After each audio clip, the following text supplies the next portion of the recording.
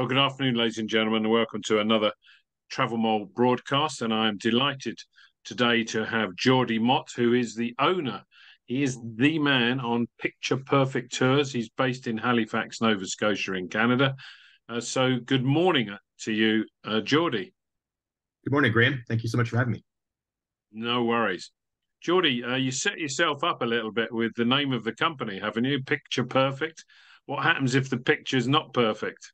Well, then it's my fault. I have two seemingly useless degrees, one in photography and one in art history. And so Picture Perfect Tours allows me to combine that education background with tourism. And I can either take great pictures for people, hopefully, or I can teach them some of what I've learned over the years to help them create some really beautiful pictures. So if somebody doesn't get good pictures, it's my fault, not their fault. That's very good. I like that. You're taking responsibility. That's good. So I understand a lot of your photography tours take part on Sable Island and nearby to Halifax and in around and about Nova Scotia. I'm familiar with Halifax, like a lot of people would be. I'm not quite so familiar with Sable Island. Is that just off the coast of Halifax, or does one have to go on a 5-hour voyage to get there? Not 5 hours. We go by helicopter, and it takes about an hour and 15 minutes to get to Sable Island. And a lot of people in our region, in Nova Scotia, Eastern Canada, know about Sable Island and the history, but a lot of people outside of our region don't. And Sable Island is about just under 300 kilometers out in the middle of the North Atlantic from Halifax. And if you put it another way, Sable Island is about 1/8 of the journey on your way to the Azores out in Portugal. So the middle of nowhere, so far remote out in the open ocean. And just in this past decade, actually it was 2013, Parks Canada took over control of Sable Island from the Coast Guard. And it took a little while for Parks Canada to establish its rhythm and eventually allow tourism. And so in 2017, they started welcoming visitors, and we were one of the first companies to bring people out to Sable Island. And the reason we go out is because it is a magical ribbon of sand, as we mentioned, so far remote out in the open ocean. And it's about 42 kilometers long by maybe a kilometer and a half at its widest point. And it's all sand and dunes bound together with marram grass. And the big feature about Sable Island is the population of about 460 wild horses that have come to be naturalized on the island since arriving there in the 1760s. It's an interesting thing. I mean, were these horses just dumped on there by somebody that didn't want them anymore, or was the island Uh, occupied at one point? What's the story there? the the written accounts, there's lots of rumors and Yeah, legends of how they first got there with shipwrecks or so forth and such, but the documented rationale for the horses being there was that if you go back into Nova Scotian and Canadian history, and in the 1760s, around 1755, the British in the colony of Nova Scotia expelled the French farmers and settlers that were here. And they took a lot of the livestock with them. And a gentleman in Boston somehow had the right to set up a farm on this remote island off the coastline. And he had acquired a whole bunch of pigs, cows, chickens, horses that were of French or Acadian heritage. And he sent some farmhands and all these livestock out to the island to start a farm. That failed miserably, and all the animals perished except for the horses. And through genetic testing, it has been shown that these horses are, in fact, related to the Acadian stock of horses that were taken from the mainland back in the 1760s. that's very interesting. What's the vegetation there? Well, I mean, what do they survive on? I've seen horses on sand islands before, and they develop these huge stomachs because they take in sand as well as vegetation. Is that the case on Sable Island as well? Absolutely. And the main portion of their diet would be the marram grass, which kind of dominates the dunes throughout the island. But there's seasonal vegetation that they can feast on throughout. So in this past time of year, sort of late summer, early fall, Beach pea is a big part of their diet. They'll go through and they'll eat some of the berries that exist out there, some of the strawberries, wild blueberries that grow out there, and just a whole wide range of vegetation they can feast on. However, in the winter, when things get a little more sparse, it's the marram grass that they kind of can dig through and eat that primarily. And you're right, it's a diet filled with much more sand than you would ever expect, and it leads to an earlier mortality rate. Yeah. But you could argue very easily the quality of life the horses have is immense compared to mainland farm horses. And a couple more questions on the horses themselves. Do the national parks get involved with the breeding? I mean, is there a sense of inbreeding that you could that affects horses, and that would affect the quality, if you like, not only of life, of longevity, but also all sorts of other things that might creep in? In the past, over the past few centuries, that has very much been a part of the dynamic of Sable Island and trying to expand the gene pool per se. But with Parks Canada taking over 10 years ago, they have much like it's a national policy, really. Yeah. They're hands off with all the wildlife on the island. And so they don't interfere, they don't help, they don't hurt, they don't try to fix anything. They let nature take its course. And at this point, for example, there's 591 horses counted last year. So there's quite the gene pool on the island, and there are horses spread out throughout that whole length of 42 kilometers. They don't all roam together, and they have different territories. And so you do get enough genetic diversity across the island to keep the population healthy. And from what Parks Canada has been doing in that hands-off approach, it's been proven successful because, for example, when they first took over just 10 years ago, there was a population of about 350. So last year it peaked at about just under 600. There was a harsh winter and a larger die-off that was to be expected, to be honest. It's rather cyclical in nature, how the horse population works. And it had gotten to maybe an unsustainable level. And this past winter, spring, a number of horses passed away. But that's also made the population that is there now stronger in the long run. And I was going to say that was my final question on the horses. It's actually not. Is there any, are they under threat at any point? Is there people going to come along and steal them, for example? No. It would be, these are absolutely wild creatures. I could not imagine someone trying to get close to them, corral them onto a boat, and bring them back to the mainland. That used to happen in years past, decades past. And it even came to the point where people were considering removing the horses in the 1950s, 1960s, because they thought it was just a cruel environment for them to live in. And the horses were being rounded up, put onto boats, and shipped back to Halifax here in the mainland. But so many were getting broken limbs, broken legs from just the being forced onto the boats and the journey back. And in the 1960s, there was a letter writing campaign by school children taken up across Canada. And these children wrote to the then Prime Minister Diefenbaker, asking him to stop the deportation of the horses for their own safety and welfare. And the Prime Minister agreed and intervened. And he then protected the horses, setting them up as a naturalized species of the island to be left alone. And that's why we have the horses to this day. Excellent. That was my last question on the horses.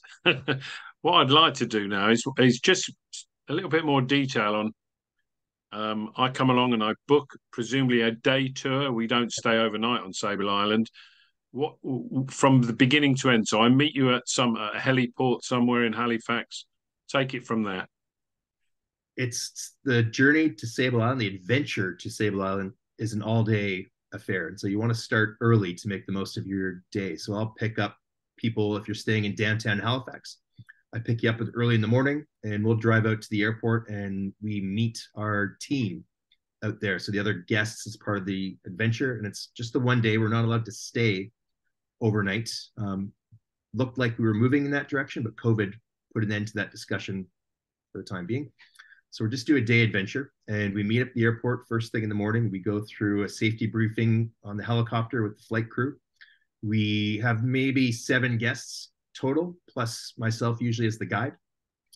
We also watch a safety video from Parks Canada talking about the do's and don'ts of the island when we're there. And from that point, if we've got good weather and the okay from the air traffic control, we taxi out and fly off. And it's a beautiful low flight of what's called the eastern shore of Nova Scotia. And we have just about 7,000 kilometers of coastline. And so we fly over a good portion of that as we get out to the open ocean over Sable. And from there, it's kind of a quieter period. We can talk to each other in the helicopter through noise canceling headphones and speakers. And so we can kind of chat about the island, what to expect. People ask questions about history and the what they're going to encounter. And pretty soon, this is where you're starting to think this is getting to be a long journey. You can just see a little crescent of sand off the pilot's shoulders as you look ahead, and that's Sable. And you start to fly over, and you can see the color change in the ocean as that deep water gets shallower and shallower, and all of a sudden it's tropical looking waters and this immense long white sand beach dotted with seals all across in the surf and then on the beach. And you start to get over that marram grass of the island, and all of a sudden you'll start to spot 1 or 2 bands of horses as you're flying nice and low over the island. And we land at what's called Main Station, which was first built in about 1946 and by the Environment Canada at that point. And that's where Parks Canada have their buildings for their staff, accommodation, kitchens, their garage for all their tools, vehicles, so forth and such. So we land there on the helipad. We cart our gear and lunch and clothes into the main station building called the main part of the main station, affectionately known as the Sandbar Hotel. And we get a little room in there that's ours for the day with a washroom and kettle and microwave. We can leave our gear behind, kind of figure out what kind of layers of clothing we want to bring. We meet the Parks Canada staff who live on the island for that period of time. We, again, go over the do's and don'ts of safety. And from that point on, it's about maybe 10 in the morning, we head out and we hike west. So we have the sun behind us for taking pictures. And we walk through the dunes to a series of freshwater ponds where the horses are usually gathering after breakfast. And so they're kind of like us. They've had a bite to eat and they want to have a drink of water after, or something to hydrate with. And so we can usually catch the horses in those ponds after their breakfast. And so that's the goal of the morning. And as we're walking through the dunes, we'll talk about how the staff on the island, how they get fresh water, how the horses, the seals, the birds that all live there, how they survive and what they're eating on. And we'll come across some of the thousands, maybe even hundreds of thousands of really interesting remnants of human settlement on the island that's been permanent since 1801. And as you're walking, you can find old wrenches, you can find bottles washed ashore, you can find parts of old stoves sticking out of dunes. And it's just a fascinating mix of wildlife, history, remote, untouched nature that is for everyone enthralling. And so at this point, and when you're doing this, while you're walking along and you see horses at a freshwater pool, is this when you, as a professional photographer, give people a little instruction, or are they all gifted amateurs with lenses as long as my arm to try and get really good pictures? Most people show up with an iPhone, which is still a spectacular device. And there's lots of great tips and tricks to make the most of an iPhone. So even before we leave, I give people a package of information about photos specifically, about what kind of settings to use with an iPhone or with your larger camera, and kind of share with people some of the mistakes I've made in the past photographing on the island so they can avoid those mistakes themselves.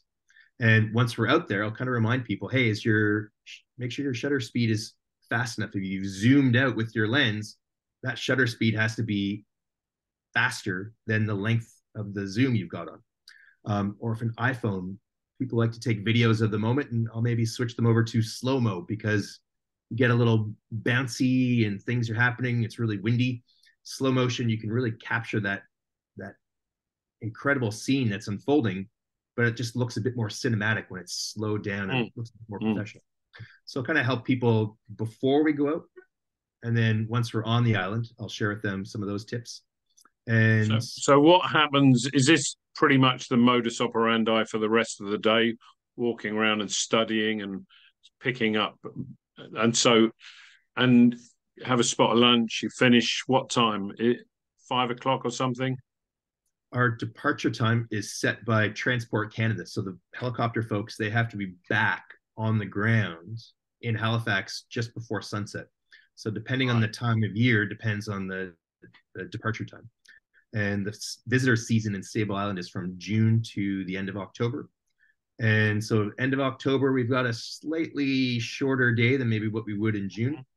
Mm-hmm. And the day is spent, as you mentioned, I'll walk up to 12 kilometers in a day, which can be quite taxing in the soft sand in the summer heat.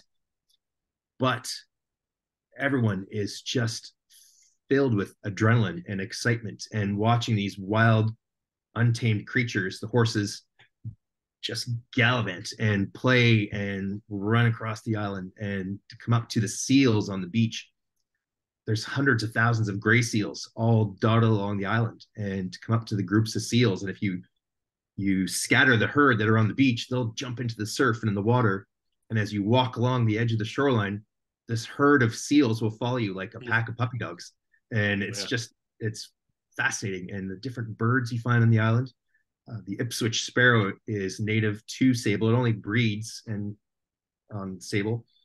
And you'll see those throughout the summer, and also a wide variety of other birds that have maybe been blown off course or just kind of taken a break on the island that you wouldn't expect to see there. So from snowy owls to a variety of herons and plovers, it's quite the bird lover's paradise as well. It sounds absolutely fantastic, Matt. Geordie, I mean, the final question really was about how do you protect that environment? I suppose with National Parks Canada, they're going to be fairly strict on what you can do, but also the nature of someone that wants to go on a trip like this, they're probably already crossed from the dark side in terms of environment, and they're committed people, and they're not going to drop litter, they're not going to do stuff to disturb the local environment, be it mammals or be it fauna or insects. You know, they're all going to be protective. I'm assuming that's the case, and you don't have to bring out your baseball bat and beat someone to a pulp every so often. No, I don't. I carry a tripod for that. I don't have to bring a baseball, so I can threaten people with that. But and you're absolutely right. Parks Canada, again, has these federal policies that are adhered to in all national parks. But with Sable Island in particular, it's probably even more so to pay attention to these regulations and follow them, because it's our safety first and foremost that they're there for, but also the wildlife's safety as well. And for the horses, they're such untamed, unpredictable animals that are huge with no predators and no fear of people. It's up to us to maintain a 20-meter distance between all wildlife, whether that's the horses or the seals. The seals, they'll scatter and they'll maintain that 20 meters, no problem for us. The horses, however, they don't quite understand that rule. And so my head is always on a swivel, watching for bands of horses that might pop up behind us, always kind of watching how far our guests are, making sure that everyone's got that 20-meter buffer zone. And even watching, say, two males, and having been making numerous trips out to Sable since 2017, we can kind of get a sense of when two males might start to fight over territory or fight over females, and you want even more than 20 meters in that sense. And so that's one massive regulation that we definitely adhere to keep our guests safe and the wildlife safe. We also keep 5 meters back from any freshwater ponds, because we don't want anything on our clothing or our footwear to contaminate the drinking water that the horses or other animals might use. We stay well back from the dunes. They can be towering sand dunes bound together with the grass, but if you step too close to an edge, it's very easy to topple over and break a leg, twist an ankle, and we're a long way from help back in Halifax if we need to get you back on the helicopter Sure, and to a hospital sure. in case of emergency. So we stay back from there. And even before we leave the airport and climb aboard the helicopter, we also disinfect our footwear, again, just to make sure we're not passing any pathogens, Sure. bacteria onto Yeah. the islands, and we're not wearing any clothing that you would have worn to a farm or a horse stable. So my daughter rides horses, and I have a separate set of clothes that I only wear when I go to her riding visits that I don't ever bring to Sable. It's really interesting because I've been on some islands in New Zealand that are uninhabited. And because the animals are not used to humans, like it's particularly birds, they're not frightened. So they will almost come in your face. And at first, it's a little bit disconcerting, but after a while, you get used to it. And it's just, if Sable Islands, anything like that, including the horses, it must be an absolutely fantastic experience. And I thank you very much for detailing it. And I've just checked my diary and I am free June 2024. Let's do it. Thanks very much. Thank you. Really appreciate it. Cheers.